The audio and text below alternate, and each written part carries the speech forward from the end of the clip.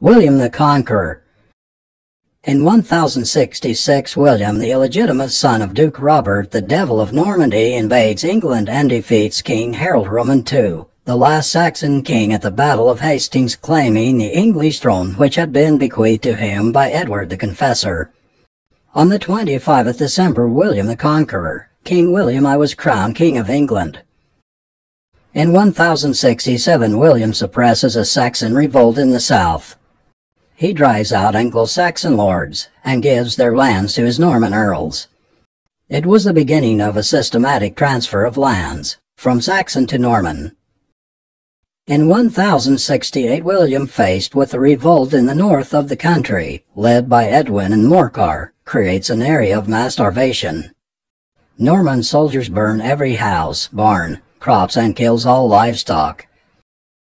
In 1069, Swan Estridsson and his armies land in the Humber and joins up with northern English earls, taking the Norman garrison at York. William replies by taking York back.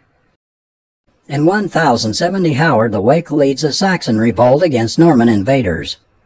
William plundered monasteries, which held Saxons' wealth.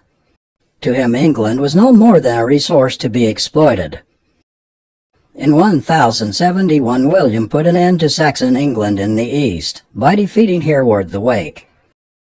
In 1072, William's Norman army heads north, crossing the border into Scotland, and insists Malcolm Roman III should pay homage to him.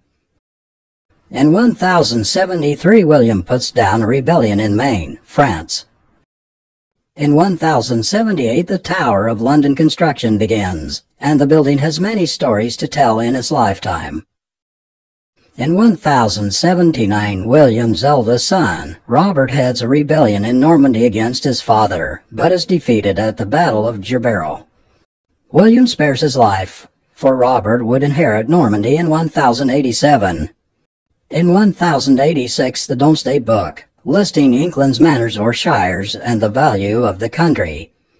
William informs the Pope that England owes no allegiance to the Church of Rome. In 1087, William dies in battle at the French city of Mans. His horse stumbles amongst the ruins, and he is unhorsed. He was buried at the Abbey Church of St. Dod-Etienne, Keene. William leaves Normandy to his son Robert, and England to William Roman II Rufus.